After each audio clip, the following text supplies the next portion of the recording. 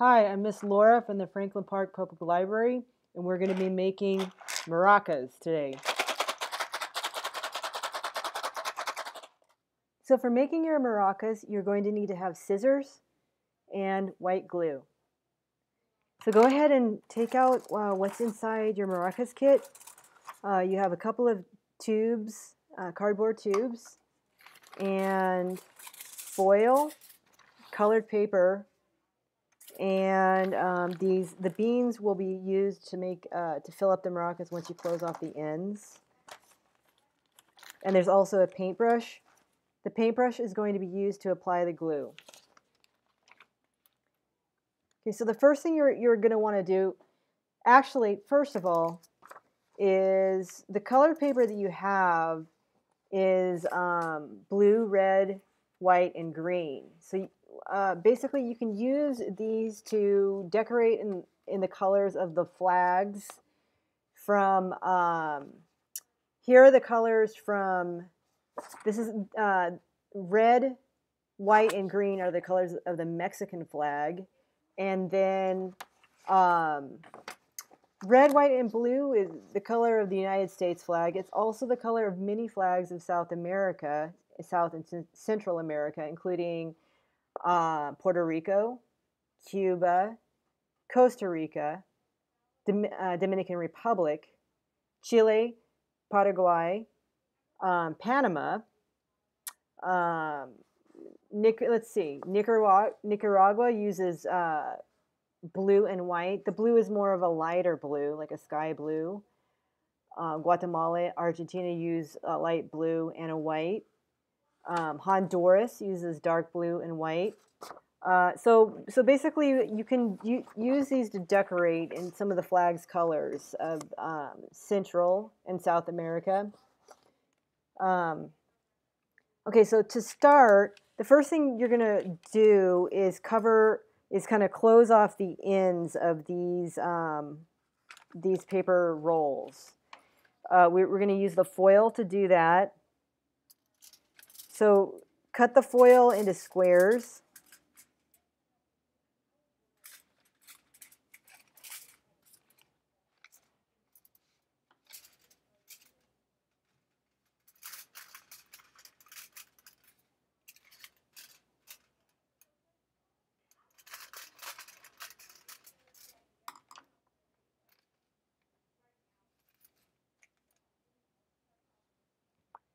Okay, and then I think that I'm actually going to use maybe just some scratch paper, and I will use that to put the glue on, to pour some of the glue on. There we go. And then I can dip the brush into this glue as I need it. So with the foil, you basically will use this to close off the end of the tube. So you can do that. So go ahead and kind of close this off like that.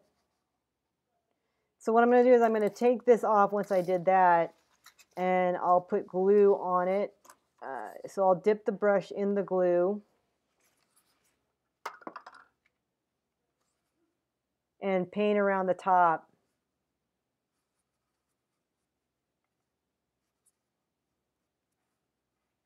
So this is just kind of a way, using the brush is just kind of a way to be able to put the glue all around it. You want to use white glue because that will be stronger than using a glue stick for this. And then you can put the foil over it and kind of press it down, kind of try to smooth it out as much as possible. You're going to be putting colored paper over the top of this.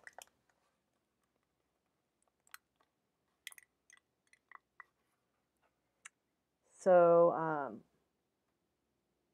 like that. And just kind of set this off to the side. And then do both of them. Do the same on both of your cardboard tubes. So I've just put glue on a piece of paper, and then I'm painting the glue onto the cardboard tube and kind of holding it over the piece of paper, like scratch paper. And you also probably want to have something underneath where you're working to catch any glue. So I covered that with glue again on the other tube, and then I'll put the foil over and flatten it and kind of press it down onto the glue. It doesn't have to be completely perfect, but you do want this to be completely covered in glue so that it'll stick to it and be strong once you have the beans in it. So now once you have both of these, set these here and put your beans, pour half of the beans into each one. So the beans are what makes the sound inside of these maracas. So kind of carefully pour about half into one. Whoops, spilled a couple of them. And pour half into the other one.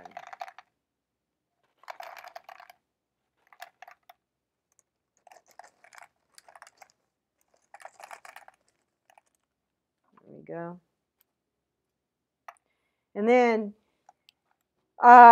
now we're going to do that. We're going to close off the top part with the same way with the foil. The same way. So go ahead and paint glue all around this, around the top part.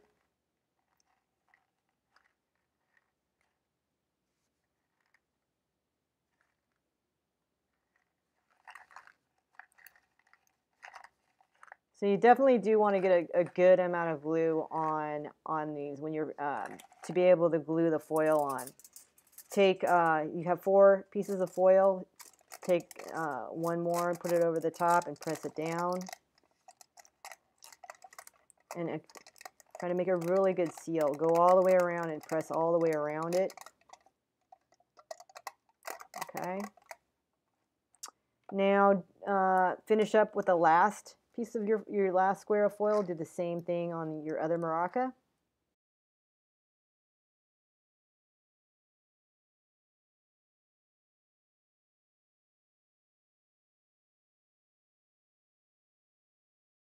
Now you really want to give these some good time to dry before you start shaking them around, because you could actually, before the glue is dry, you could actually start to shake the foil loose from it.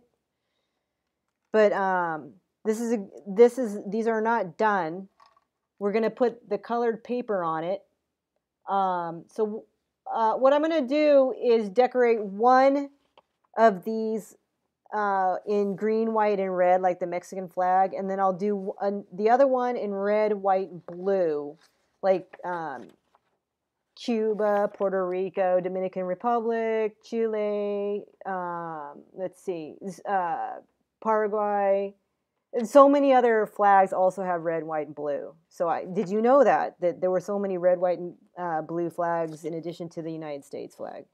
So the way that we'll do this is, what I'll do is go ahead and cut the white,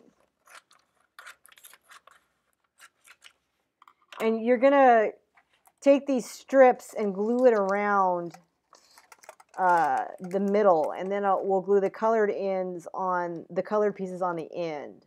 So this will have green and red, and the other one will have blue and red. So the colors are going to represent, we're not going to create the whole flag on the side of the maraca, but we'll use the colors to represent the colors of the different flag. Go ahead and grab more glue if you need it. You're going to need a good amount of glue for this. Definitely this is one of those things that it's good to do this over a scratch piece of paper. And then go ahead and just put a really good amount of glue on this. Paint the whole middle part of it, and then you're going to cover this with the white paper. You'll worry about the ends later. So you don't really need to cut the paper either to make it shorter, because you can wrap it around a couple of times. So then you have this, and These will help it to it will also kind of reinforce and make it stronger the more layers that are on it. So once this is on there, go ahead and just wrap the paper around the glue. When you come to this part where it's starting to overlap, that's a good thing. Just go ahead and on this flap, just paint a little glue on here, and this will close this up. So this will cause this help this to close up. So once that's you can roll it around again and put that on there. So now you have the middle part of that one, and you'll repeat this step with your second tube, also with white.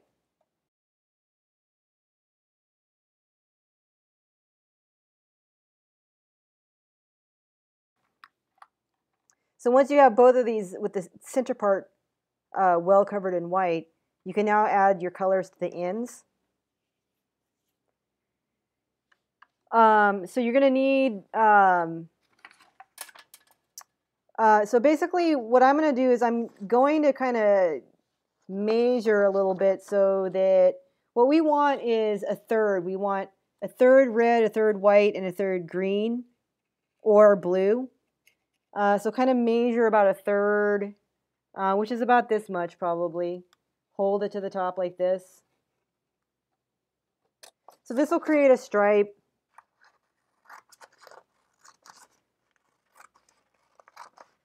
So just kind of cut this. Since we're going to be using red on both of them, I'm going to go ahead and cut 2 reds.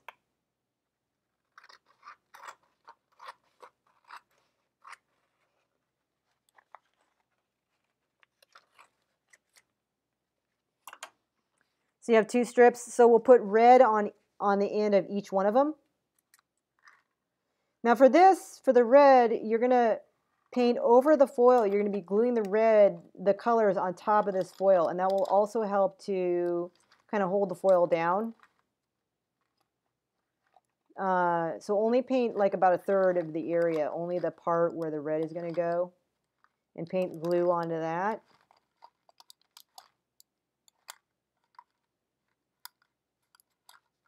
Once again, you want to have a good amount of glue, and you want to kind of be sure to kind of cover all of the areas.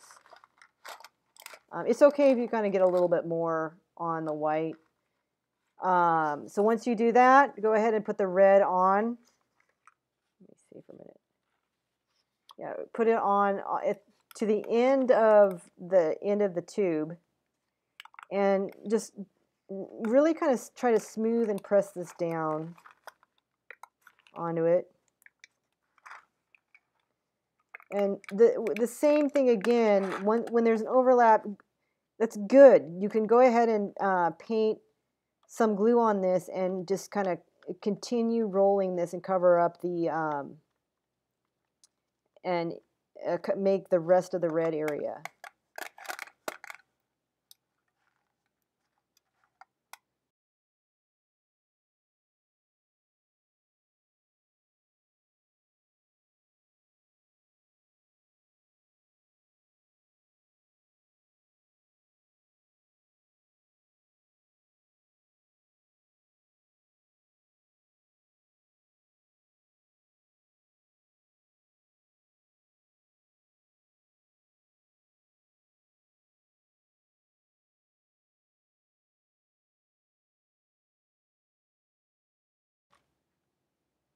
Let's see how it sounds.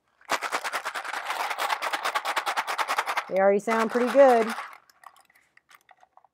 Here's one more kicker that you may want to do. This is the final step, which is optional, but this will really ensure that it's quite strong. It's a technique. A lot of people do it with Mod Podge, but this is a simple technique where you'll paint the whole thing on the outside with the white glue, minus the foil. Don't paint on the foil, but go ahead and you would take the time to paint this whole thing in glue. And what that'll do is it'll be kind of shiny once it dries, and it will have kind of a hard coating, protective coating. It'll be harder stronger, and the outside.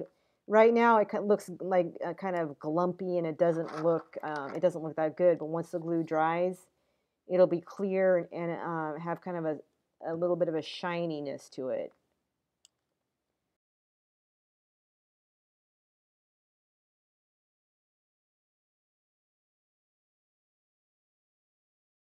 If you decide to paint your maraca with all over with glue, you want to set it on the end to dry, and you want to give it a good amount of time to dry out. Enjoy your new maracas. Thank you for watching.